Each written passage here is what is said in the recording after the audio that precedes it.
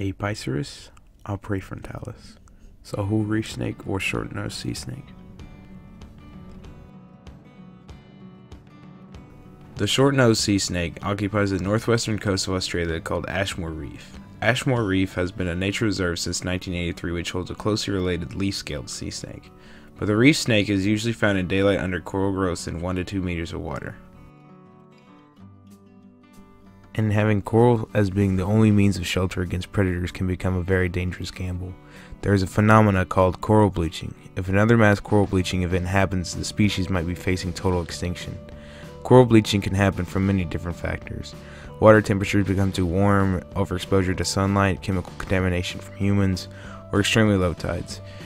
Each of these factors upset the algae that covers the tissue of the coral, and the algae leaves the coral, which then results in the coral being unprotected from diseases. Also, between 1990s and 2000s, the short-nosed sea snake species went from the third most commonly recorded sea snake to none being recorded. The species completely disappeared starting from 1998, and the reef surveys that were conducted found no snake until 2012. On top of the lack of shelter from coral, rising water temperatures could also harm the reef snake. If the snake's body temperature exceeds 97 degrees, the heat could become lethal, as it is clear that more than one variable could be playing a part in the extremely rapid decrease of the population. Lastly, preservation actions were put in effect in 1990 that protected marine life, and a second management plan that went into effect in 2002.